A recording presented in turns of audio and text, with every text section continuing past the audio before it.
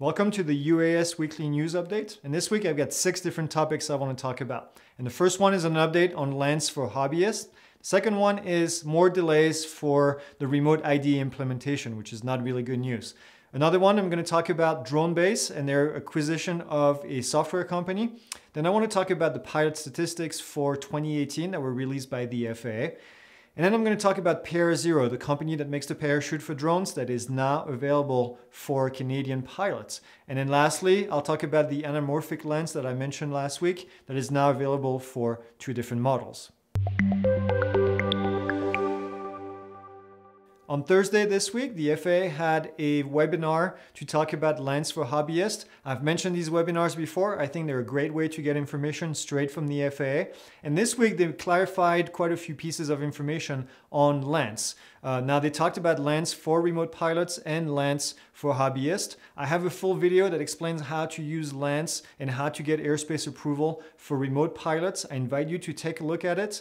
Once all the information is out for submitting the LAANC request for hobbyists, I will have an updated one for hobbyists. But in the meantime, if you're a hobbyist and you want to see how it works, more than likely it's going to be very close to how it works for remote pilots. So go ahead and watch that video. You'll get a lot of good information. Now, some information that the FAA mentioned today is the fact that, and they confirmed that, the fact that hobbyists will only be able to fly up to the grid numbers on the UAS facility map and or below. They will not be able to fly above like remote pilots are. And at this stage, there will be no approval for hobbyists above those numbers. Now, the way that this is going to work is pretty straightforward, and I'll resume it in very few words as I can. Is you're going to have to go to this page called the UAS facility map. Whether you're hobbyist or remote pilot, it doesn't matter. You have to be familiar with that page. This is where you will find out if airspace is considered controlled. Okay. From there, you have 2 options. If the area that you're going to fly in is near an airport and that airport is controlled, then you're going, or in controlled airspace, I should say, then you will look at the color. If the color is green, then it means that that airport belongs to the LAANC program. If it belongs to the LAANC program, then you can submit your request through a LAANC provider, just like Kitty Hawk, for example, or through UA Sidekick, for example. And then you will get almost instantaneous approval as long as you're flying at or below the grid number that's in there. If the airport that you're flying in or the area that you're flying in is in controlled airspace, but it's red, then it means that that airport does not belong to LAANC.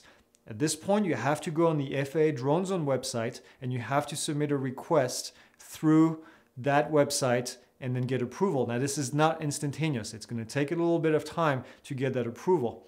Now, in the past, it's taken a long time for the FAA to approve those. They're getting a lot better now, but I would warn you, if that's where you're going to fly, make sure you submit this a couple days in advance. Now, one thing that I haven't gotten an answer from the FAA, and I've asked the question on the page, but they were so submerged with answers, with questions, is if you submit an approval there on the Drone Zone website, is it going to be just a 1-day approval or for that specific time that you requested, or is it going to be an extended approval like they do for remote pilots? So I don't have the answer to that, and maybe somebody from the FAA can chime in the comments and let me know what they think, or if they know the answer, that would be great, I think, for all the subscribers. Now, another piece of information that's in there that they gave us is that LAANC is only going to be available during the day, okay? If you want to fly at night, you have to be at this stage a remote pilot. Now, there's still some clarification that needs to come up in terms of night flying for hobbyists. It is a lot at the moment, but I have a feeling it's going to change in the future. But if you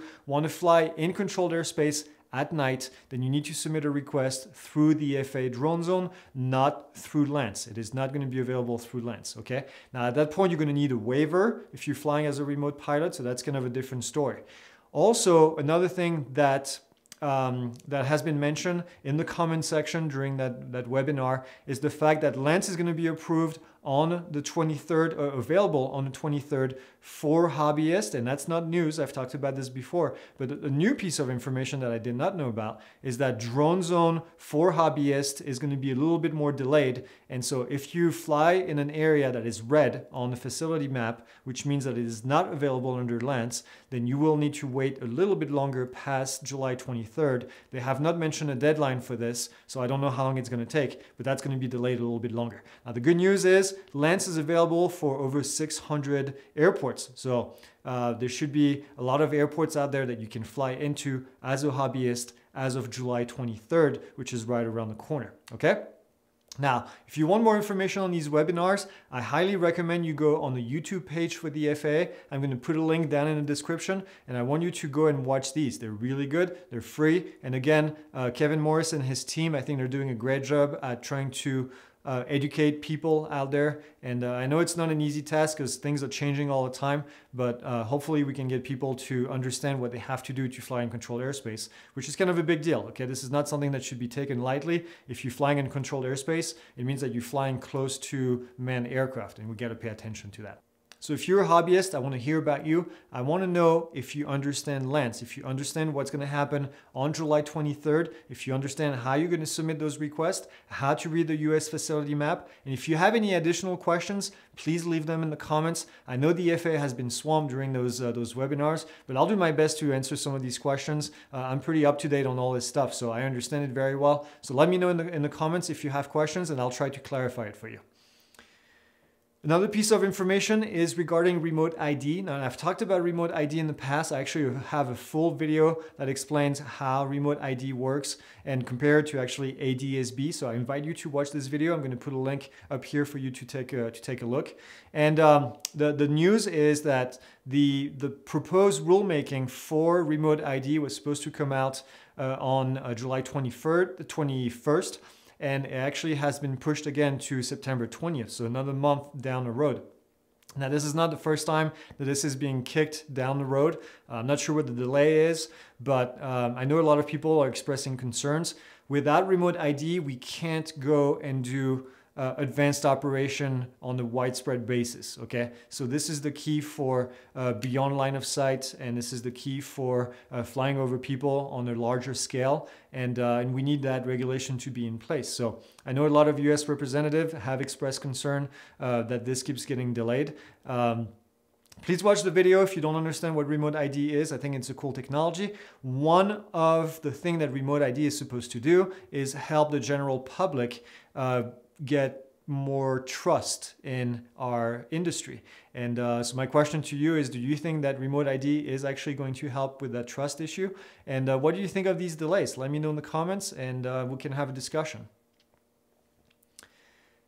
Next, let's talk about DroneBase. Now, DroneBase, if you don't know who they are, they're this company that hires third-party pilots, and they provide services to businesses, aerial images, inspection, roof inspection, mapping, and all these things. There are several companies out there. DroneUp is another one, but DroneBase just acquired a software company. Now, the software company was called Betterview. Now they've relabeled this software to DroneBase Insights.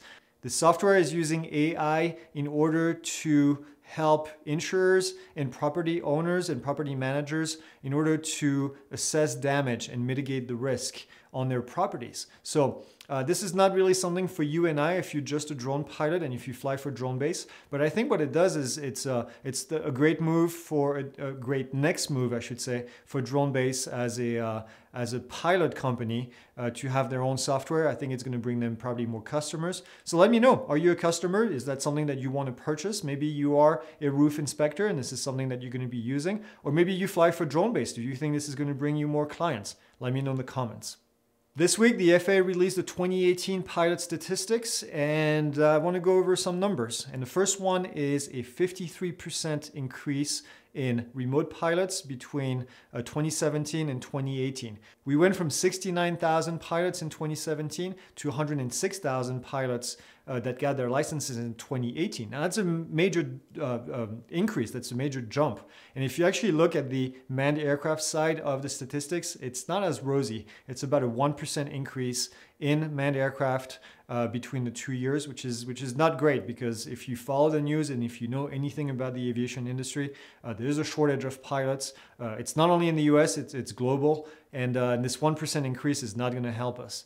There's a lot of things that come into play. A lot of people are retiring. The baby boomers are retiring. There's a huge demand, increase in demand all over the world in countries like China and in the Middle East. And so this is taking pilots away, and we just don't have the throughput right now to fill in all these seats. So US airlines are hurting pretty bad for pilots, and so is everybody else in the world. And this 1% is not great. Now, the somewhat good news is there was a 12% increase of student pilots between 2017 and 2018. Now, this is not as good as it was before. Between 2016 and 2017, there was a 16% increase. Now we're done with a 12% increase. So let me know what you think. Do you think that the remote pilot numbers are going to keep increasing at a rate of 50+%? And also, I think that maybe some of these remote pilots will eventually turn into pilots, manned aircraft pilots, student pilots, private pilots, and maybe commercial pilots in the future. Do you think that's going to happen? Are you one of those person that started with drones and then decided to go into the manned aircraft side and fly airplanes? So let me know in the comments. Again, I want to have those discussions. Flight training is what I've done for my whole life in the manned aircraft side. And so I'm interested in hearing what you guys think. Let's talk about this Kickstarter anamorphic lens. I mentioned it last week. I actually purchased one of them. They were only available at the time for the Mavic 2 series, the Pro and the Zoom, and then now they just released information that it is now available for the Air and for the original Mavic Pro. Now they've raised $440,000 so far as of Thursday, and their original goal was $100,000, so 4 times or more than 4 times what they had requested initially. So I think it's pretty cool. If you want to see more information, go back to last week's episode and see what I talked about there. Is this something that you're going to get? Did you buy one already, or are you interested in buying one? If so, let me know in the comments how you're going to use it. I bought one and I'm pretty excited. I think this is going to be pretty cool. The last piece of information I want to talk about is the ParaZero company that is now unlocking flights over people in Canada. Now, I've mentioned this in the past in some of the news update. I think it was week 2, where ParaZero allowed several companies in the US to get approval to fly over people, to get that waiver. That's one of the most sought after waiver in the US right now for drone pilots. And they've now moved to Canada, and then now they're allowing people in Canada to get the same kind of waiver. Now, Canada went through a set of changes recently in June. I have a video actually I'm working on right now to kind of help you understand what's happened in Canada. They've decided to go a slightly different approach than the FAA, and I just want to talk about what that means. And the price tag is about $1,800 for this parachute with the compliance package. If you want to buy this for just a parachute for your drone without getting the waiver, it's a lot cheaper, but this is the price you have to pay to get all this compliance package in order to get the approval. So I'll put a link down there if you want to see more information. Let me know, have you used one? I've actually witnessed a testing of one of them. I think it's pretty cool. And are you planning on using one? Have you used one before? And what does this mean to you? So again, let me know in the comments. And as always, if you like this video, please like it, please leave a comment, please interact, and subscribe. We just passed 500, so thank you for that. That went pretty quickly, actually. I know it's not a big number for most people, but it's a pretty big deal for me. I love sharing this information with you guys every week, and more information to come. So like the video, subscribe, leave a comment, and have a great weekend. I'll see you next week.